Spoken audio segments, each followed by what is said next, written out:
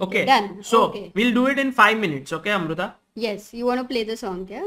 What we'll do in 5 minutes? This game The analysis. game analysis. Okay, so what are you showing right now? So Anish Giri with the white pieces opens with 1 e4.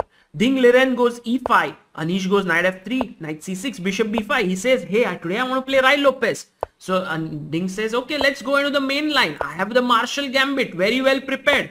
Anish says, okay, but then I'll get only a draw. So I don't want to play the Marshall. I'll take on c6. Ding is like, what? Delayed Rui Lopez? You want to play the delayed? Exchange Rui Lopez. Okay, fine. It seems it is theoretically equal. So Anish said, okay, no problem. Equal to equal. Let's play. D3, E4. Nice structure. E5 pawn hanging. Said, so what? I can defend E5. Says, okay, I'm bringing my knight here. What about the knight? Oh, coming to C4. I'll stop you. If you come to C4, I'll take it. He's like, no, I'm going to B3. Huh? B3? Yahan se kya knight kar raha hai? You can't come here or here.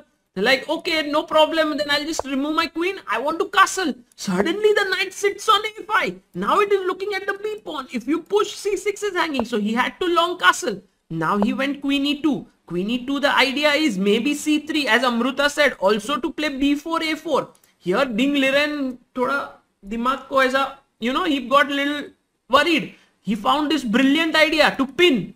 Why is it a brilliant idea? You will see in a second. Because now after c3, he went c5. c5 ke baad, sabko laga ki bad move. Leeches also thinks bad move. But it is not, guys. It is super smart move. Because after a3, c6, b4, bishop c7. Oh my god, brain freeze. Guys, look. Bishop needed to go here.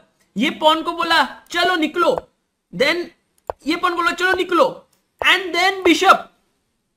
Amazing, right?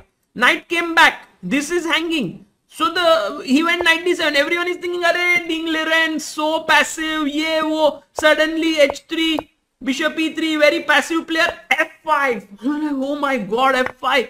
Bishop c5 mara. Queen f7. Now this pin here. Either ye attack. fe4, g5. It was like, okay, rook b1. Knight was hanging, guys. Don't forget. Rook b1. Brilliant move by Anish Giri. It came that 5 move later, this move became very useful. G5, brilliant move by Ding Liren, because if you take, queen is hanging.